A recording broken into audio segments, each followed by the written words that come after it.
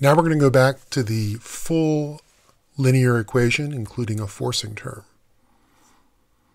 At the start, we said that the solution of this problem has a homogeneous part, which we learned is a fundamental matrix times an arbitrary constant vector. To solve the forced problem, we also need to find a particular solution that includes the f. So how do we do that? We're going to go back to an idea that worked for scalars, which is to just try a particular solution in the form of capital X times not a constant but an unknown function. So when we put this into the ODE, what happens? The derivative of xp just uses the product rule.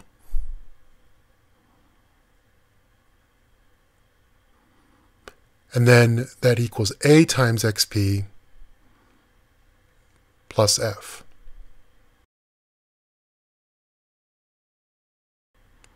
But x is a fundamental matrix, so x prime is just equal to a times x.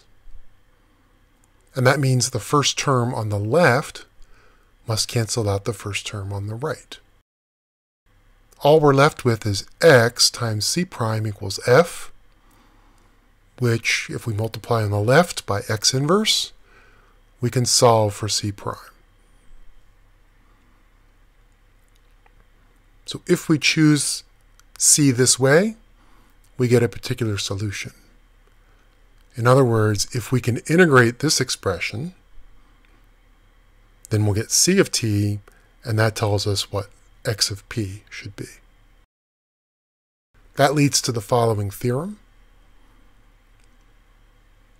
The general solution of the forced problem has the homogeneous part plus x of t times the integral of what we just found.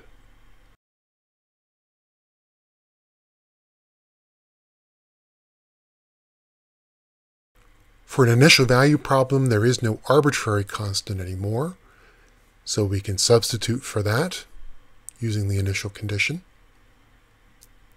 What we get is capital X of t times capital X at 0 inverse times the initial value. And then it's easiest to replace the integral with a definite integral.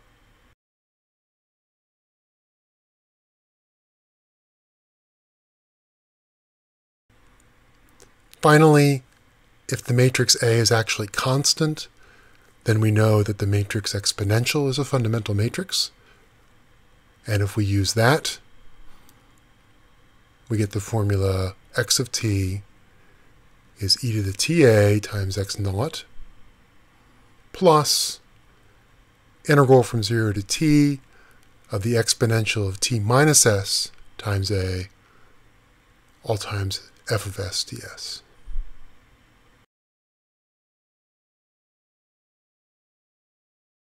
Since the system variation of parameters formula is so intense to use by hand, I thought I would do it in Mathematica just to get a flavor of it.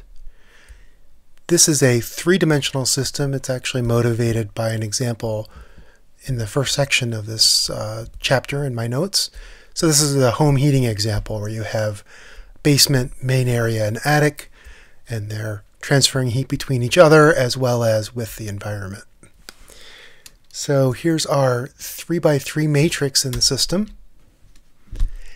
And if I find the exponential of that matrix, as you see, it is possible, but it's quite a mess. I'll try to make it a little bit easier by just picking some numerical values for those constants. These are the rate constants between different compartments. And now if we evaluate the matrix exponential with those values, it's still pretty long, all right, but it's, I guess, comprehensible. Nevertheless, let's go ahead and this is the forcing vector. So in the problem, there's a term for heating the main floor, so I'm just putting in a sine function to heat the main floor. And I'll give it some starting values. And then here is the variation of parameters formula. So in Mathematica, you use a dot for matrix products or matrix vector products. So there's the homogeneous part, and then here's the particular part expressed as an integral. Remember, capital X is what I defined as the matrix exponential. So we ask it for the solution, and there it is. All right. You'll see that it thinks that the solution might be complex, but in fact the imaginary part is extremely small. So we can make this a little simpler by forcing it to make it exactly real. But nevertheless, let's just go ahead and plot this solution. Right, so you see that over time the basement and attic are getting comparable to the outside temperatures, and that's dragging down the interior temperatures. So the details of this model are not that important.